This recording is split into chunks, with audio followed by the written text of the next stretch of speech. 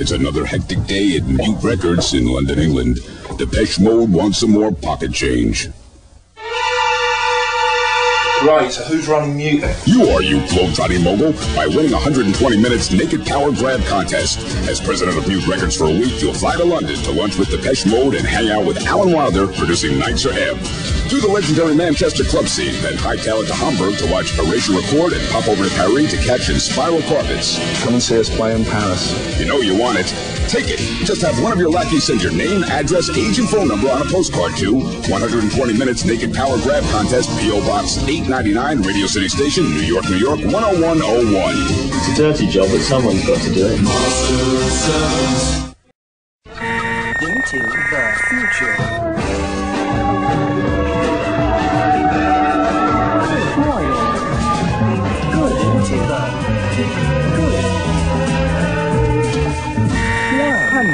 Minutes.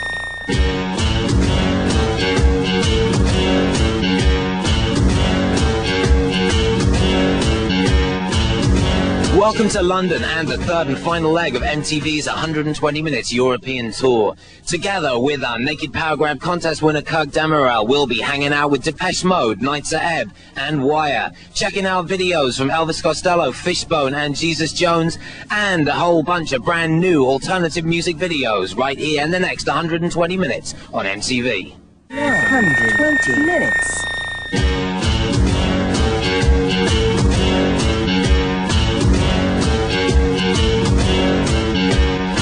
Welcome back to 120 Minutes and the world headquarters of Mute Records here in London, England, where our Naked Power Grab Contest winner, Mr. Kirk Demerel, is hard at work as Mute president for a week.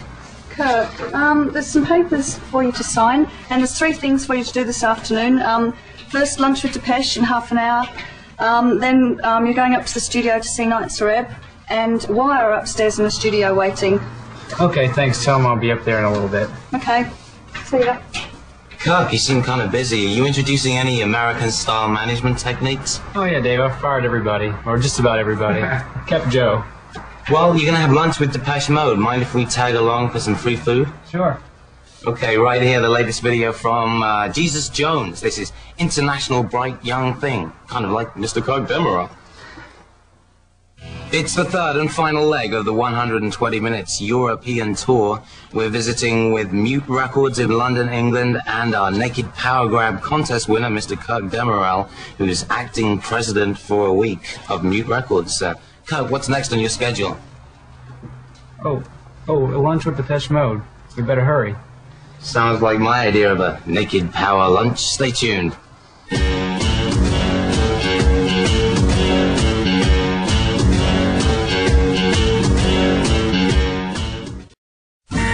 120 minutes.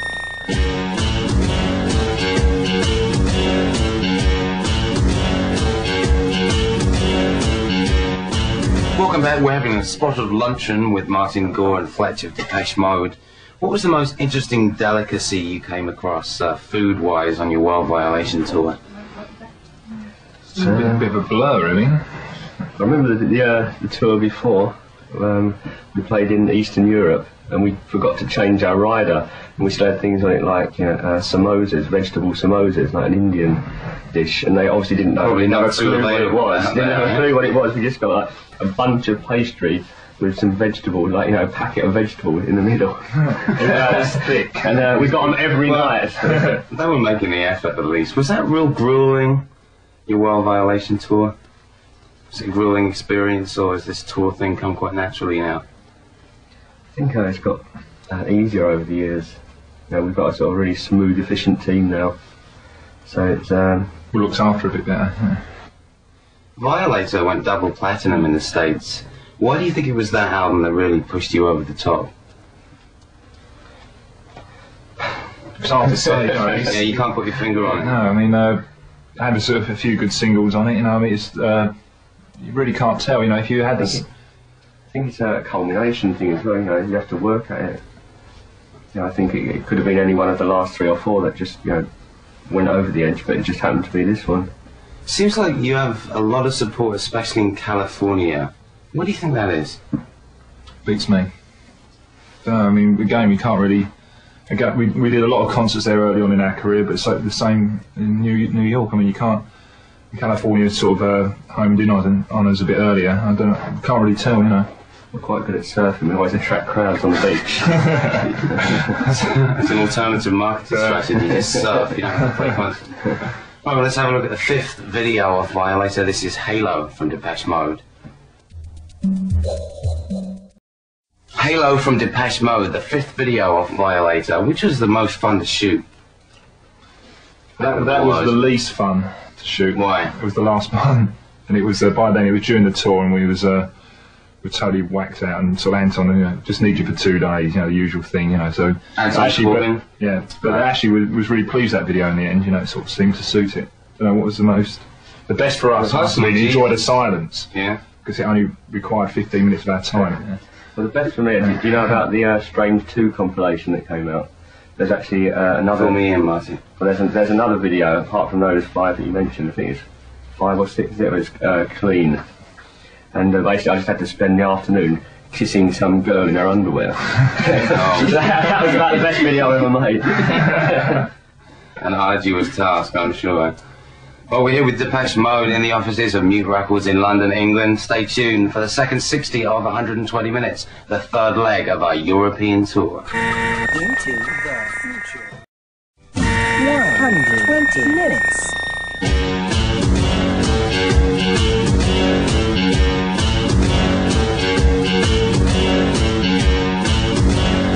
Welcome back to 120 minutes, the 3rd leg of our European tour here in London, England, with Fletch and Martin Gore of Depeche Mode. What do you guys do on your time off, apart from having these good splash-up lunches?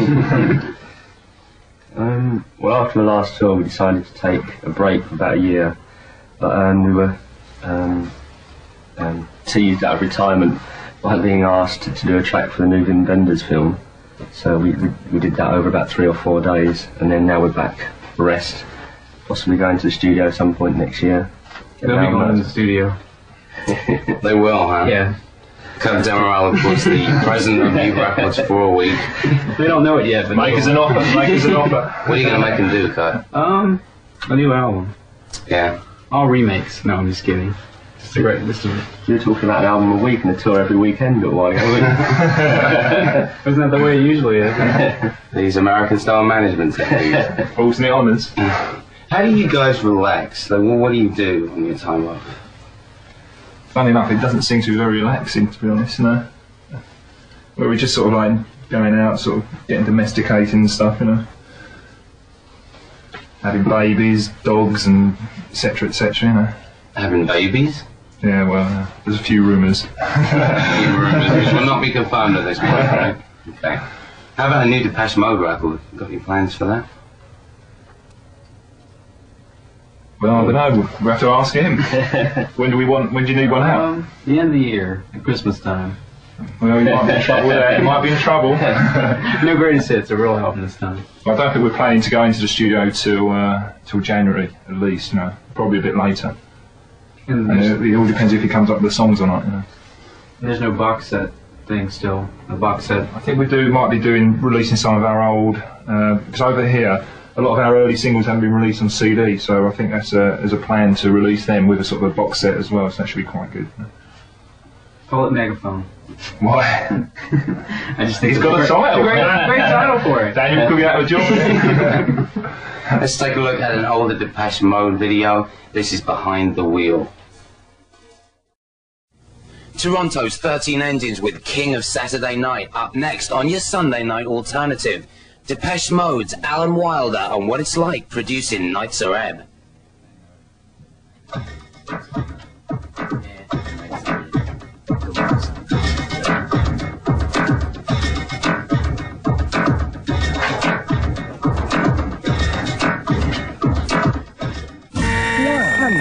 Minutes.